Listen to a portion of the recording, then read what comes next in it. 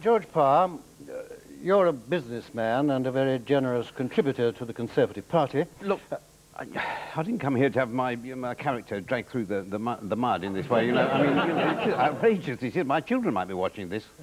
No, no, there's really nothing wrong with contributing to a political party.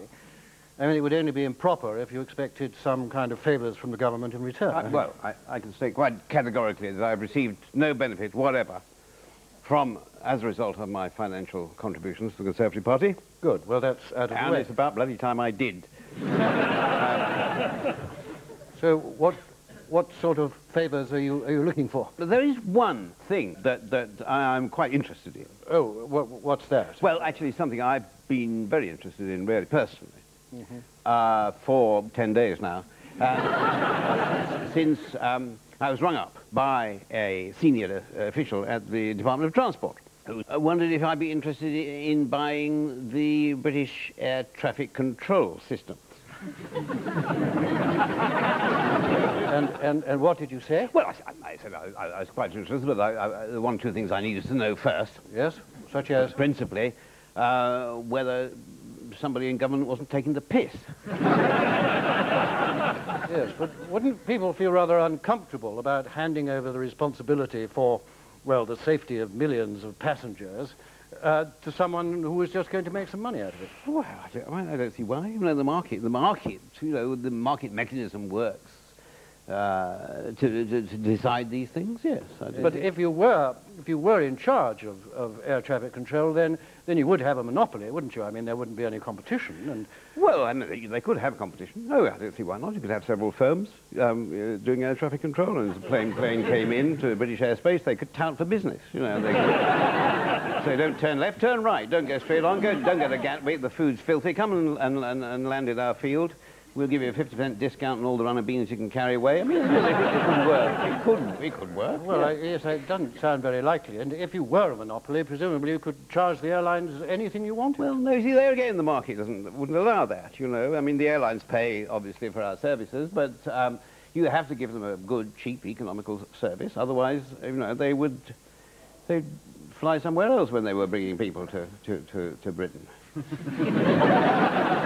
no, I mean, we're not going to make our profits by putting up prices, putting up our charges. We're going to do it by cutting costs, really. 75% of the costs of running air traffic control is labour. I see. Costs. So you'll be getting rid of people's jobs.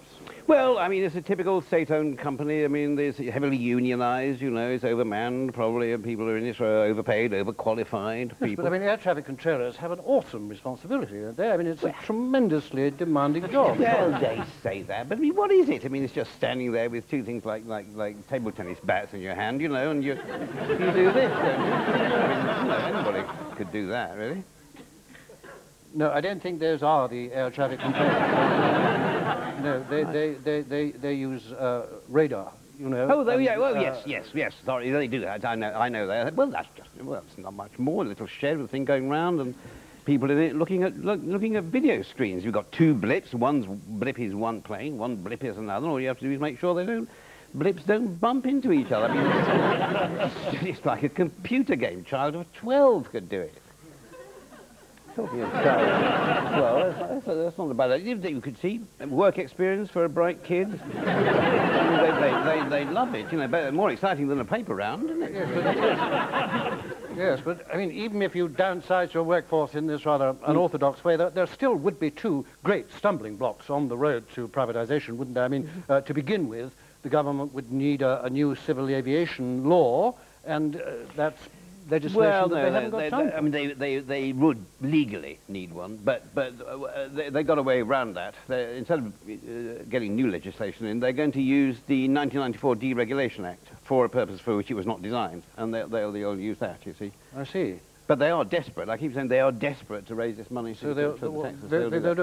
But equally, isn't there an international regulation that forbids people making money out of civil aviation in this sense? Yes, there is, but I mean, you can get around that too. You see, all they'll say is that the Civil Aviation Authority will still be in nominal control. They won't make a profit, but they'll have a contract with the private company, with my company, and they'll be allowed to make a profit. You see, it's what we call cheating. Cheating, yes. if something does go wrong, if I can't knock it out, really, I mean, I'm going to buy this thing at £600 million. That's very cheap, because they are desperate to sell, you know, to raise the money for the tax cut. So I'm going to get it cheap, and I can keep it for 6 months and sell it for the true price, about £1.5 billion. That's £90 million in my back pocket. See, it's done. It's done all the time, privatising. But, I mean, you will have to run it for 6 months, and something terrible could go wrong in that time. I mean, you could have God forbid, a mid-air collision, and you could have hundreds of casualties. I mean, what would happen? I am dealing with that issue. Mm-hmm.